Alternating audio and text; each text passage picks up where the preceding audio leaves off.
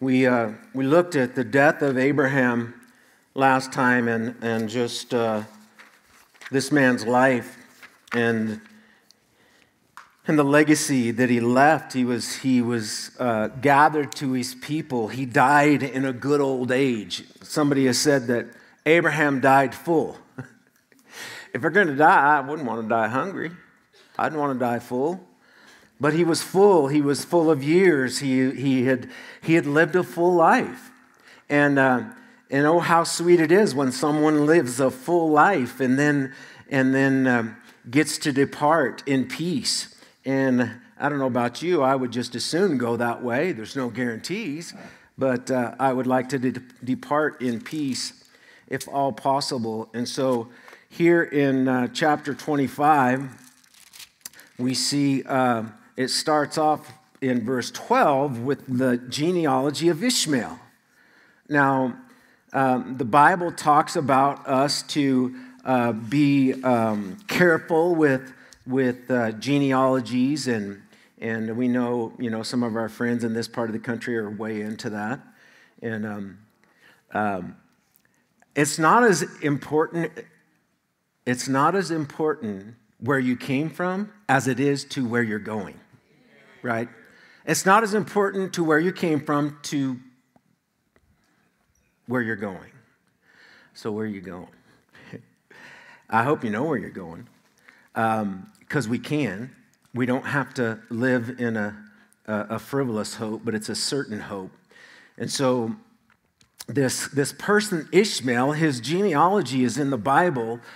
Some think just for history reasons, historically, that, hey, you can go back, and today our Muslim neighbors claim Ishmael as their dude.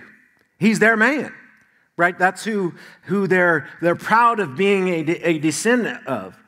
And so let's read there. I'm gonna butcher some names for you, but we know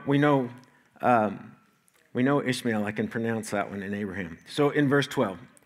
Now, this is the genealogy of Ishmael, Abraham's son, whom Hagar, the Egyptian, Sarah's maidservant, bore to Abraham. And these are the names of the sons of Ishmael, by their names according to their generations. The firstborn of Ishmael, Nebajoth, then Kedar, then Adbeel, and then Mibsam, and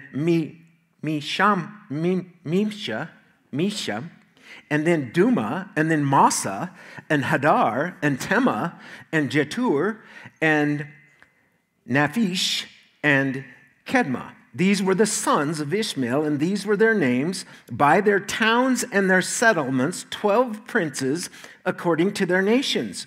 These are the years of the life of Ishmael, 137 years, and he breathed his last and died and was gathered to his people. And they dwelt from Havilah as far as Shur, which is east of Egypt, as you go towards Assyria, and he died in the presence of all his brethren. So here in these 6 or 7 verses is the life of Ishmael. Now, if we think about what we just read, there's these 12 princes, and isn't that what God promised? He says, I'm going to bless them. They're going to be great. There's going to be a multitude of them. And this genealogy that we are reading right here in Genesis chapter 25 is really the early genealogies of Islam, right? And a lot of people don't understand Islam. Islam really wasn't even established till 600 AD, right? So we got them beat by a long ways, historically. And Ishmael is a very important person to them, as well as Abraham, right?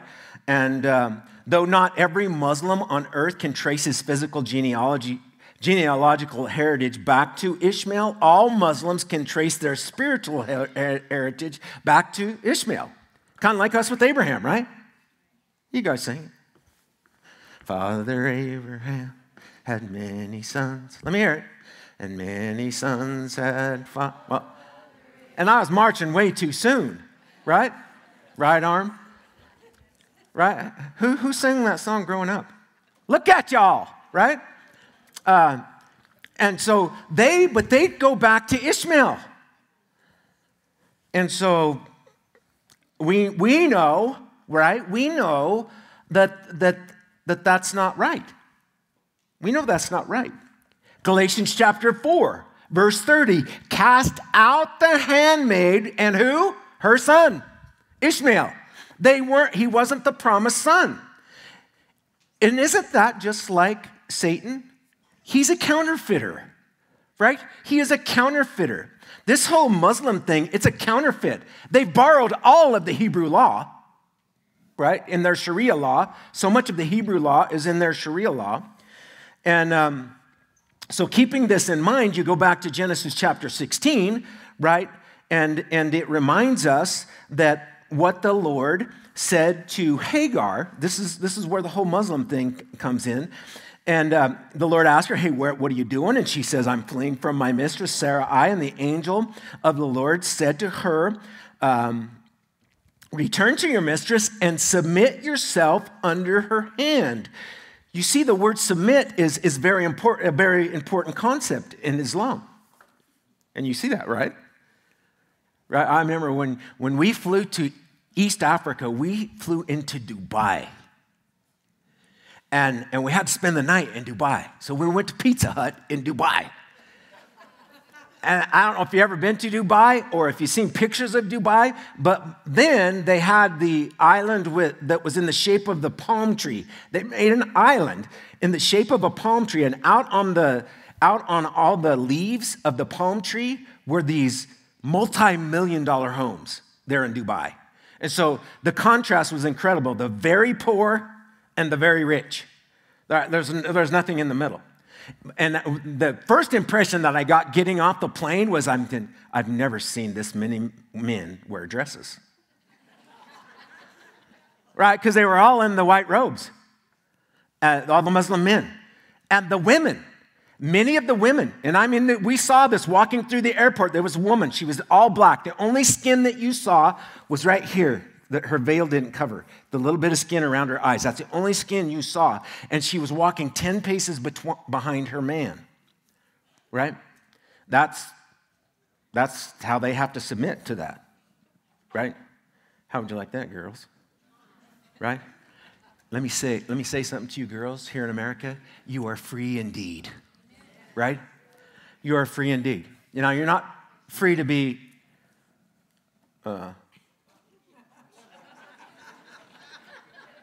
let it all hang out, so to speak, right? But in comparison, right, you're free indeed. And so actually the word Muslim means to submit, or the submitted ones. That's what it means. And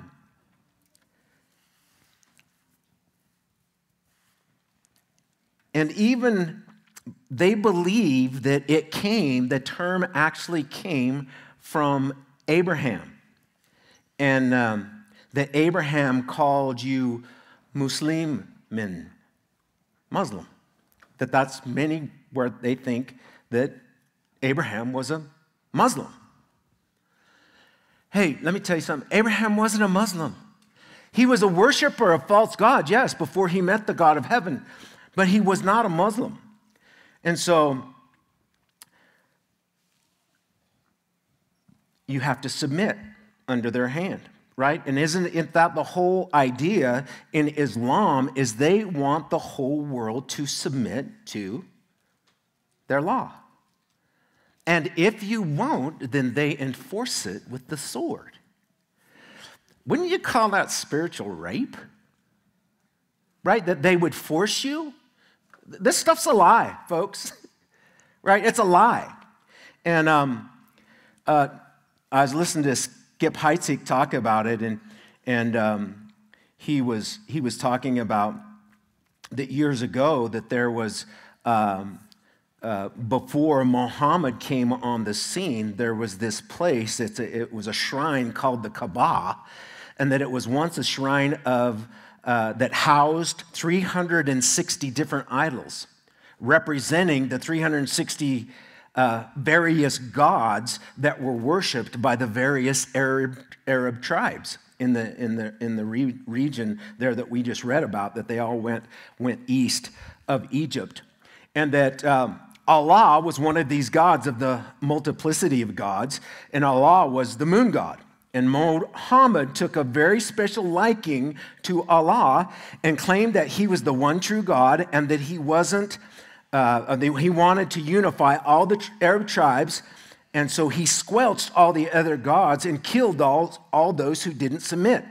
And Islam was established, which would totally point to what we see on what happened on October 7th, right? By the sword, they want to go in and they want to annihilate Israel. And if you're Jewish, I don't even know if you can be converted. They hate him that bad. And it's a lie. And the Quran talks about it. It talks about doing away with the infidel. The infidel is anyone that doesn't embrace Islam. This is the roots. And we see it in our world. And I believe that we're to oppose it with all of our heart. Now, does that mean we take up arms and kill those who try to kill us? Well, I don't know. You'll have to pray about that one yourself, right? I'm ready to go, so it doesn't really matter. We do need to speak about it, and we do need to call it what it is. The Bible tells us that in the last days, false teachers will come, right? Muhammad was a false prophet. Can I just say that? He was a false prophet. Joseph Smith was a false prophet. False. They're telling lies. And people are believing the lie. And so Ishmael dies, and it says there, right, that Ishmael dies and he was gathered to his people. So what does this mean? We looked at it last time, right? That they're in Luke chapter 16, the two compartments. There was the comfort side that we read where Lazarus, the poor beggar who had died, was comforted in this comfort side. There was this torment side where the rich man was. And Abraham told him, so you can't come here and we can't go there. You're stuck. It's appointed for man once to die and then to judgment. What was Ishmael's judgment? I have no idea. Right? Because we see him actually seemingly at peace in some earlier verses when him and Isaac came together to bury their father. That's God's call. I don't know what condition he died in. You know, a lot of people say, well, they're in hell. Well, you don't totally know that. If you read through the Bible and you see how gracious and how good God is, even with somebody who is wicked, if they turn to him in a moment, okay, you can come be with me. I don't know. So he was either gathered to the place of torment or he was gathered to the place of comfort. I have no idea where Ishmael is. That's God's call. See, we are not to condemn people to hell. You and I don't have that authority. We can inspect fruit. We can call sin, sin. But for that final, ultimate judgment of eternal condemnation, you and I, our hands are off. You can't make that call, nor can I. We know who can, and we should fear and tremble in his presence, lest he make the torment side call on you and me. I have an old cowboy friend. He talks like this, and he's got this crooked preaching finger like this. And he used to warm up for Franklin Graham at the Crusades. He'd get up, Franklin have him get up, and his spurs would go jingle, jangle, and he'd get up and he'd say, how many of you are glad you're not dead or in prison? Right? And then he would go off into his, he would go off into his spiel, sharing the gospel, how God had changed and transformed his life. He was an old horse thief out of Mexico and had gotten several knife fights and killed a few guys. And he is quite a flowery character. But I called him here the other day, see how he's doing. He's in his 80s. I'd called him about 10 years ago and said, Brent, how you doing? Oh, he lives in Fallon, Nevada, kind of out in the brush. I said, Brent, how you doing? He says, oh, I'm doing pretty good. I said, what you been up to? He said, well, Janet B., his wife, won't let me go to town. I said, really? Why? She's afraid I'll kill somebody.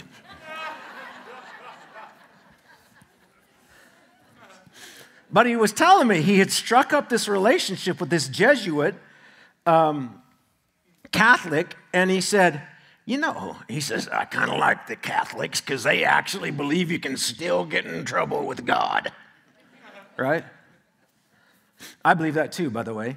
You can still get in trouble with God. Right? Be ye holy, for he is holy. He's called us to this life.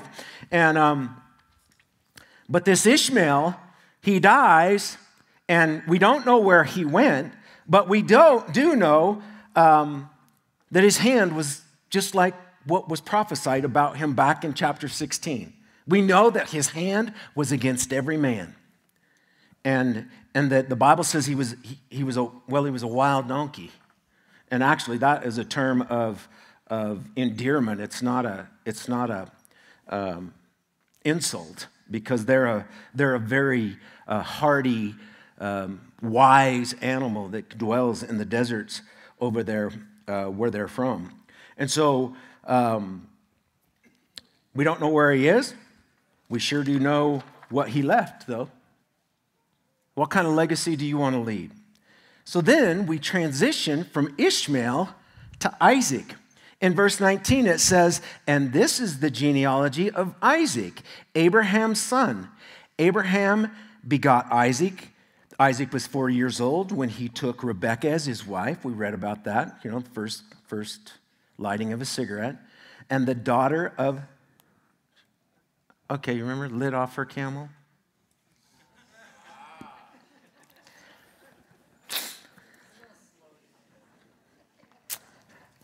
The daughter of Bethuel. Notice he's classified here as the Syrian of Padoram, the sister of Laban the Syrian. Now, if you look at Haran, where they were from, it was up in the region of modern-day Syria. Now, Isaac pleaded with the Lord for his wife because she was barren, and the Lord granted his plea, and Rebekah, his wife, conceived.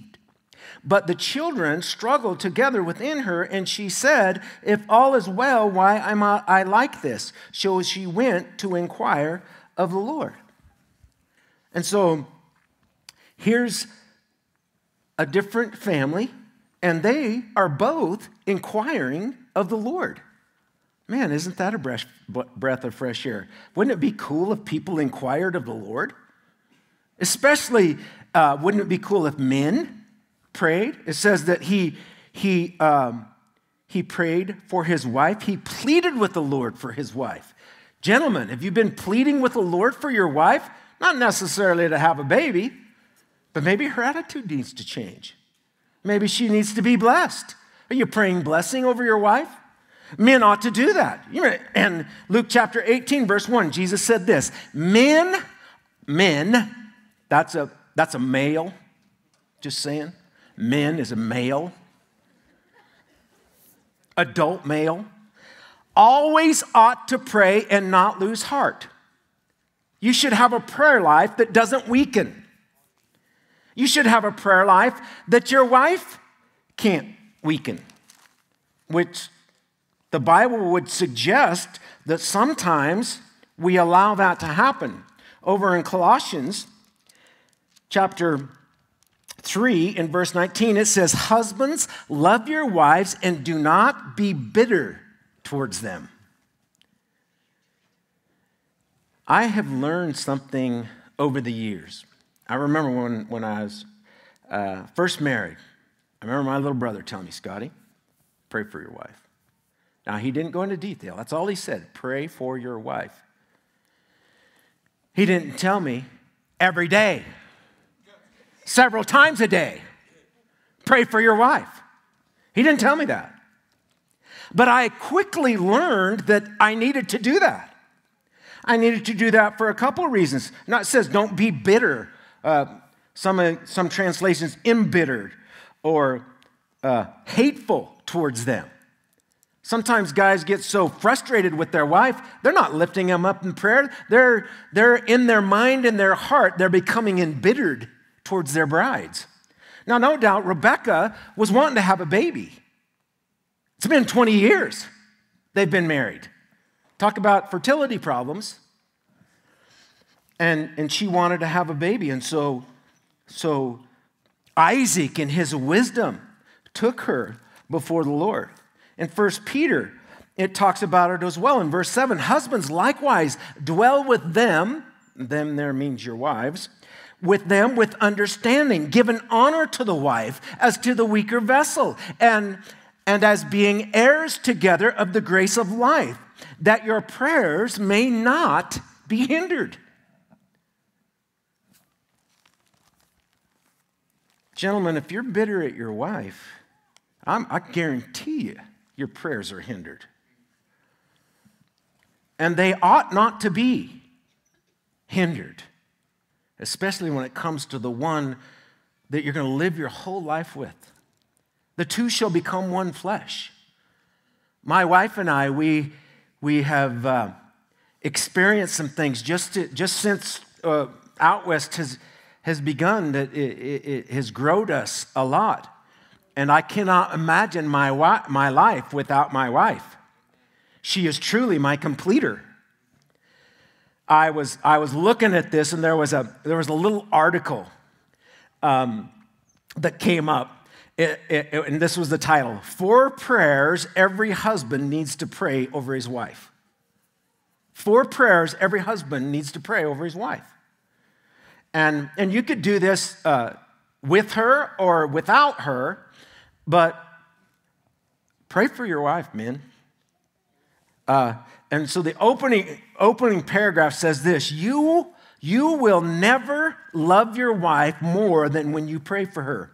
Humbling yourself before an all-powerful God and asking him to do what only he can in her life, that's a level of intimacy beyond anything the world has to offer.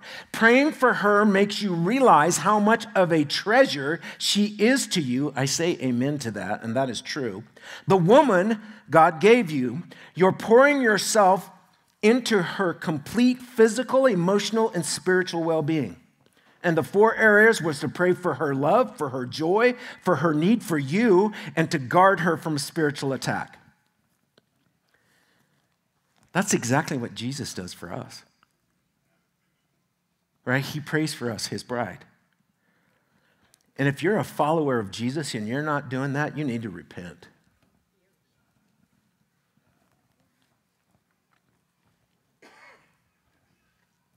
And get on your knees and thank your God for your precious wife. So Isaac pleads. The only thing I can think is a cowboy term that we always hear is don't weaken. Don't weaken on that, man. Be men of prayer. Always be praying. Paul tells us to pray without ceasing. So then Rebecca, she inquires about her kids. You know, your first-time parents. And this baby's coming. Holy cow, did they rock your world or what? Right? They change your life. And it's never the same. My bride and I were reminiscing, you know, because we're in a season where we got 8 grandchildren, and you know, we're from age 21 to 5 months, and it's really precious. And but she was just remembering how hard it was, right? And here Rebecca's going, Lord, if all is well, then why this? There was a tumult, right? Her rib cage were getting abused. No doubt her bladder was probably bruised, you know, from these 2 boys scrapping away in her womb. Having kids is a struggle, isn't it? It's a struggle. It really is. I looked up some quotes about parenting that was you know, occasionally you like your funny bone tickled, but This was a quote about parenting. It says, ever had a job where you had no experience, no training, you weren't allowed to quit, and people's lives were at stake? That's parenting. Right? I kind of like this one. It's very modern. Having a child is like getting a tattoo on your face. You better be committed.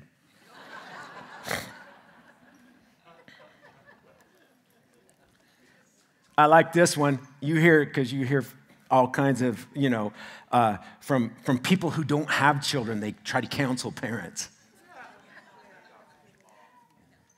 This one was, parenting was much easier when I was raising my non-existent child, hypothetically.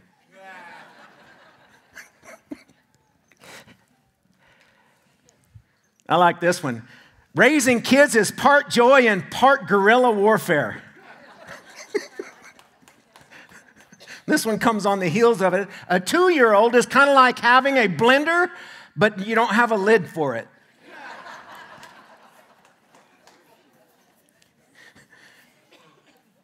This lady said, before I got married, I had 6 theories about raising children. Now I have 6 children and no theories. Me and my wife have experienced this one. Few things are more satisfying than seeing your own children have teenagers of their own. Payback, glory. And this last one, please keep this one in mind. Parenting without a sense of humor is like being an accountant who sucks at math.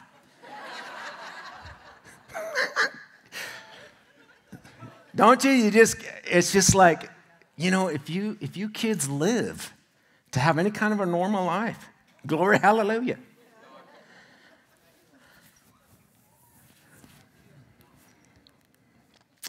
So as Rebecca goes to the Lord and she inquires of the Lord actually speaks to her about this.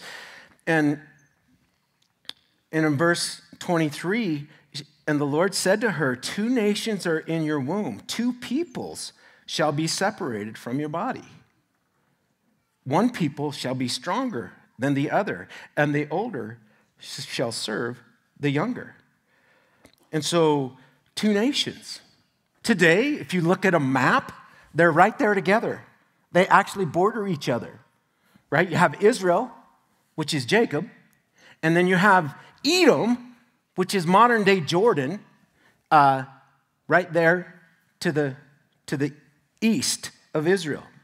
And so these 2 nations, Israel is the larger one. And so the Lord gives her a little bit of insight here, and it starts early for Rebekah and Isaac as the boys are born in verse 24. So when her days were fulfilled for her to give birth, indeed there was twins in her womb, and the first came out red. He was like a hairy garment all over. So they called his name Esau, hairy. Afterward, his brother came out, and his hand took hold of Esau's heel. So his name was called Jacob. Isaac was 60 years old when she bore them. And so here the boys are born, right?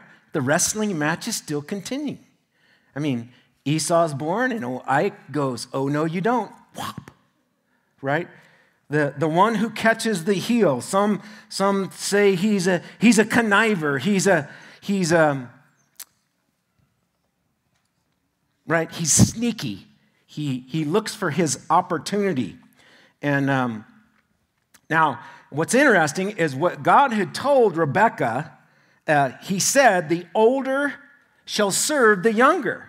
But he didn't tell her what that would look like.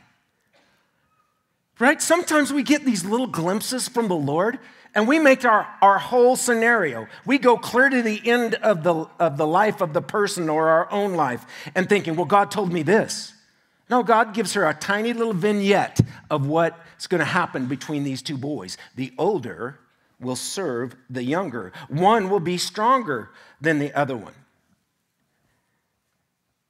Now, David Guzik says something cool about this. He says, it It is good to desire that the Lord would speak to us.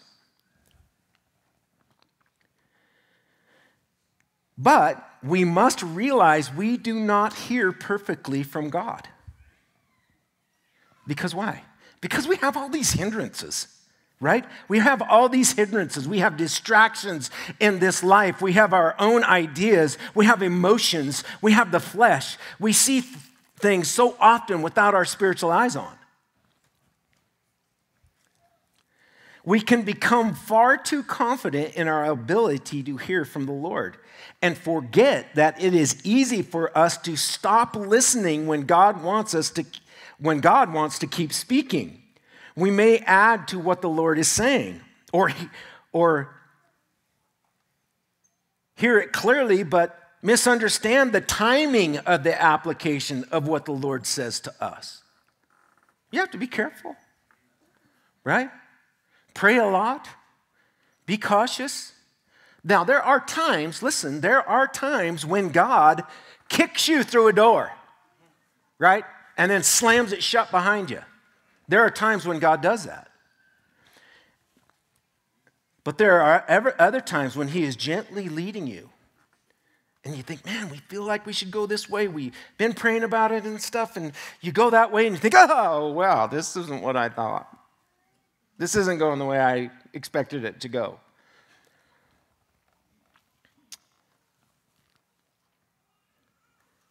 We need to be very careful, especially when somebody older in the Lord says, the Lord told me. The Lord told me. Now, if the Lord told you, that's awesome. Just don't put that on somebody else. I've had people over the years, hey, Pastor, the Lord told me to tell you. Well, I tell them, well, you pray then that the Lord tells me that. Right? Because if God can speak to you, I feel like he can speak to me just as easily. Right? So you just have to be careful with those things. You can confuse people who are young in the Lord, get all wadded up about some of these things. Because Paul tells us, listen, right now, you and I, we see through a glass darkly.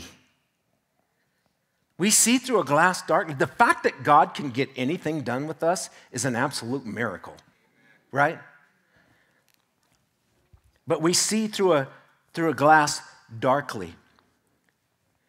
I love what the apostles did in the book of Acts in chapter 15 where it says, for it seemed good to the Holy Spirit and to us. We have to realize we miss God all the time, but what is really cool is God allows U-turns. So if you miss God on something, right, just take a step back, say, oh, missed you there, Lord. God's okay with that, right? Because he's into second and third and fourth and 100th chances. God's so good that way. So I'm thinking that Rebecca took the little bit that the Lord told her and might have went after some stuff that she shouldn't have. But it's all too easy. Verse 27, and the boys grew, and Esau was a skillful hunter, a man of the field, but Jacob was a mild man, dwelling in tents. And Isaac loved Esau because he ate of his game, but Rebekah loved Jacob. Here we have it, right? Favoritism. Parental favoritism. Now, I raised 4 kids. I know that some kids you just naturally get along with a little bit easier than you do the other ones, right? The other ones stir up murder in your heart frequently. But that's just something that you need to learn to ride herd on, right? As you grow with your kids.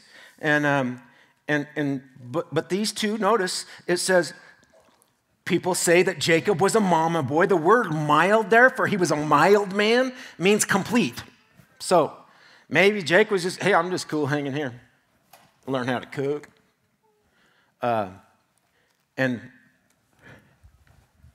Esau was a man, right? He's a hunter, like to kill things. And Isaac liked that too, because food was great. Loved the venison. Didn't have to slaughter any of his own. And He was good with that. But we know Rebekah loved Jacob and Isaac loved Esau. And verse 29 says, now Jacob cooked a stew, and Esau came in from the field, and he was weary. And Esau said to Jacob, please feed me with the red stew, for I am weary. Therefore his name is called Edom. Edom means red. The children of Edom were the descendants of Esau. And there's a difference between these two boys. One liked to go out into the field and hunt. Now, I like to do that. Does that mean I'm bad? Who's blessed here, Jacob or Esau? Well, Esau was a good hunter, so a lot of guys in this room would say, oh, he's a good shot. He's a cool dude. He's right on with God because he can shoot straight. But, you know, a lot of guys would rather go hunting than come to a meeting like this. Many guys. Guys, if that's you, you better check yourself, right? Just check yourself. I know I have, over the years, I've taken a church day off to go hunt. And, but, you know, what's really funny is a lot of times opening day, people get skunked, right? So why, if opening day is on a Sunday, go to church and then see what the Lord will provide on those next days. Second, third day, sometimes it was a great hunt. It's really putting your priorities in order and checking your own heart. I mean, getting out and going and doing this stuff it's awesome, right? The Lord does speak to you through his creation. But to put it above your spiritual life is not a good thing, but to use it. And so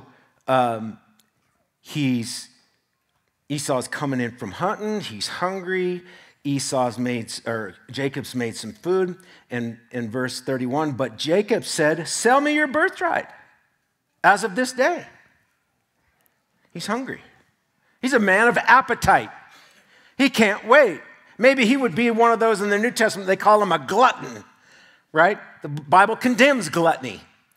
And today, sell me your birthright. He knew Esau. He knew his character, right? That he would go for it. And Esau said, look, I am about to die. So what is this birthright to me? Really? You're not about to die. You're hungry. You know when you get hangry, and Esau here is hangry. And he's like, birthright, smurthright. What is this birthright to me? Well, actually, it's a lot, a whole lot. And he's despising it, it says here. So the birthright really seems to be up for grabs. He's seriously thinking of selling his birthright for a bowl of beans. Then Jacob, verse 33, said, swear to me as of this day. So he swore to him and sold his birthright to Jacob. And Jacob gave Esau bread and stew of lentils. And then he ate and drank and rose and went his way. Thus Esau despised his birthright. Well, what is this birthright? Well, it's pretty powerful, actually. The firstborn had lots of benefits. If you were the firstborn son, you had a lot of benefits, right? We see Isaac, though he wasn't the firstborn, he was the firstborn as far as God was concerned because he was the firstborn son of promise. Isaac was, right? And what Isaac get? He got everything. Though Abraham gave gifts to the other boys, Isaac got everything. And so, along with being the firstborn, there's a lot of responsibility. You had to take care of your parents. That was the firstborn son's responsibility. You had to be a spiritual leader for your family. You had to be a financial leader for your family. When the parents died, the firstborn got 2/3 of all the goods. All the rest of the siblings, didn't matter if there was 1 or 20, they split the other 1/3. The firstborn got 2/3. When I was in Africa, I was going out ministering to the widows with a guy by the name of Julius. Julius was a young pastor there and had an incredible story, but he was from a Muslim family, and his father was a polygamist. But Julius was the oldest born son of this polygamist. And this man and one of his wives wanted to sell some ground. And they had to get permission from Julius to do it. That's how much authority the firstborn son had. And Esau despises it, despises this birthright that God had given to the firstborn. Maybe that's why it says in the New Testament, Jacob have I loved, Esau have I hated. Maybe it's because Esau hated God first. You say, that's so unfair for God to predetermine to somebody to judgment. Though God has the right to do that, I don't know that God does that all the time. I think God gives everybody an opportunity because he's willing that none should perish, but that all should come to the knowledge of the truth, to be saved. So Esau thought little of his spiritual heritage connected to the birthright. He valued only the material things, right? A bowl of beans. And so a spiritual birthright meant little to him when his stomach was hungry, right? He was a man with priorities, right? I need a bowl of beans. Many, if not most people, also place little value on spiritual things. When I find somebody that is just really tuned in, especially a man, right? Men that are really tuned into the Lord and truly, honestly walking with God and submitted to him and have a desire for righteousness and truth, I like that man. I want to know more about that man. Donald Gray Barnhouse, the old preacher, said this: history shows that men prefer illusions to realities. Boy, ain't that the truth today in what we see, especially with technology and the addiction to pornography and all those things. Men prefer illusions to realities, choose time rather than eternity. They want what they want it now, and the pleasures of sin for a season rather than the joys of God forever. I don't know about you, have you noticed that the things in this life truly do grow strangely dim in the light of his glory and grace and the promises that God has for those who love him? That eye has not seen nor has ear heard. He goes on, he says, men will read trash rather than the word of God and adhere to a system of priorities that leaves God out of their lives. Multitudes of men spend more time shaving than on their souls. The multitudes of women give more minutes to their makeup than to the life of the eternal spirit. Men still sell their birthright for a mess of pottage. That's what Donald Gray Barnhouse says.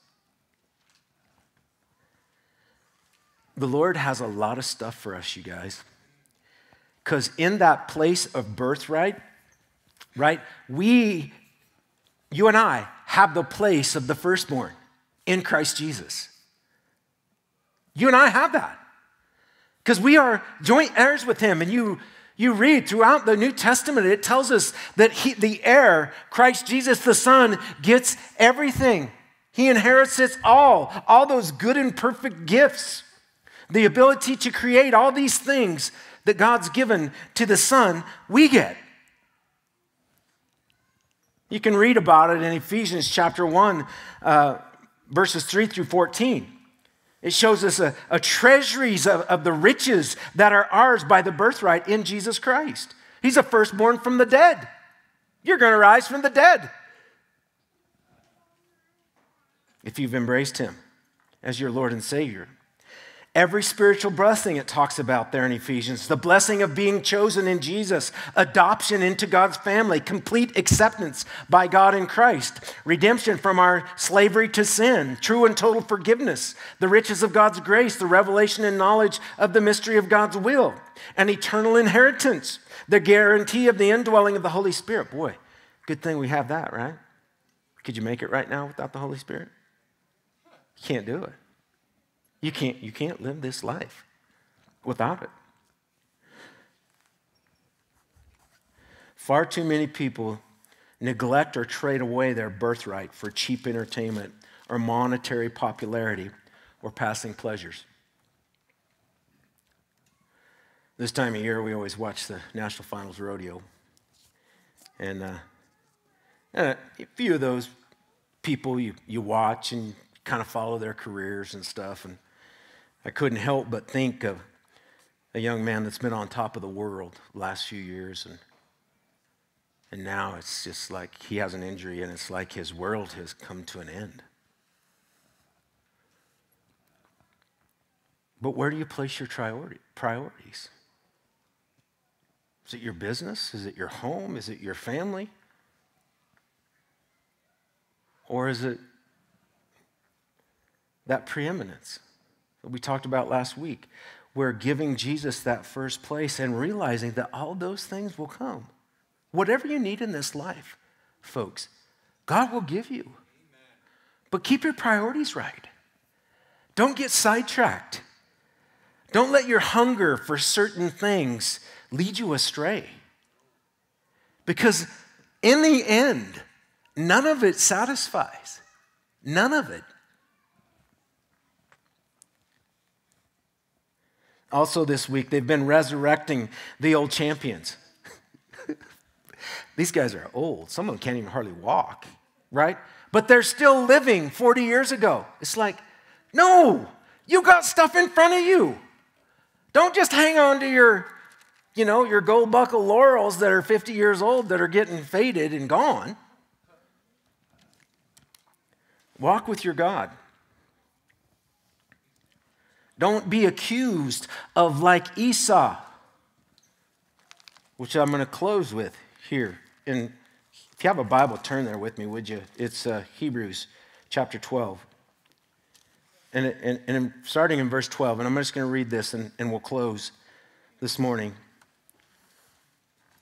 But it's just that contrast where the writer of Hebrews tells us and encourages us in verse 12 of chapter 12, therefore strengthen the hands which hang down and the feeble knees, and make straight paths for your feet, so that what is lame may not be dislocated, but rather be healed. Pursue peace with all people and holiness, without which no one will see the Lord. Isn't that amazing? Peace with all people and holiness. Without, if you don't have those, no one will see the Lord. Looking carefully, lest anyone fall short of the grace of God, lest any root of bitterness springing up cause trouble, and by this many become defiled. Lest there be any fornicator or profane person like Esau, who for a morsel of food sold his birthright, and for you know that afterward, when he wanted to inherit the blessing, he was rejected. For he found no place for repentance, though he sought it diligently with tears. I don't know about you, that should strike fear in your heart. It's like he crossed a line, and even though he wanted to go back and make it right, he wanted his birthright back. He wanted the blessing that Jacob actually stole from him. And his dad said, sorry, son, that's gone. You had your chance. You really did. You and I, we've all had our chance. How's it going? Are you all right? I said God allows U-turns. Maybe you need to make one of those. I don't know. That's between you and him. But if he's calling on you to do it, please do it. Saying, oh Lord, can we start over? I pray that he'd grant it. Let's pray. Lord, thank you. your incredible grace and mercy towards us. Lord, we say we love you, but many times it's questionable because of the way we live and what we do. So I ask that you, Lord, would, Lord, just bring us to that place of being hungry, just as Esau was hungry for that bowl of soup. Lord, that we would be hungry for the things of you, for your Spirit, for your word, for communion with you and with our brothers and sisters, Lord, that it would be sweet, that we would draw near to you in these last days as we find ourselves in a tumultuous time in this world. And yet we got a God who holds us in his hand. So Lord, do a work in your people. For those who need to make a U-turn, I just pray right now as we're in an attitude of prayer, just in your heart, just cry out to the Lord. Just as Isaac pleaded with the Lord for his Rebekah, maybe you need to plead with the Lord for someone in your life, or maybe your own life. And he has a ready ear for anyone who humbles himself. Lord, we do humble ourselves before you today and just thank you that you do have that ready ear to hear. And you've come to set the captives free. And I just lift up anyone in this room today that is captive to anything. They know it, and they want away from it. Lord, would you deliver them in the power of your Holy Spirit? You're able to do these things as we ask. Lord, we lift up all of those who are hurting, Lord, and just thinking of so many today that just need that touch from you, Lord, physically and, Lord, emotionally and spiritually as well. Lift up Dick Hunter to you. I pray for Jen Murray. Lord, just that you would bless these people. For Jane Cuppy, we lift her up to you, Lord. Father, thank you that we can come before you and bring these needs before you. So, Lord, we yield our hearts to you. Do a work in our heart as we humble ourselves before you and we ask in the mighty and powerful name of Jesus. Amen. Let's all stand. If you need prayer, prayer team will be over here to my right, your left, and be blessed today.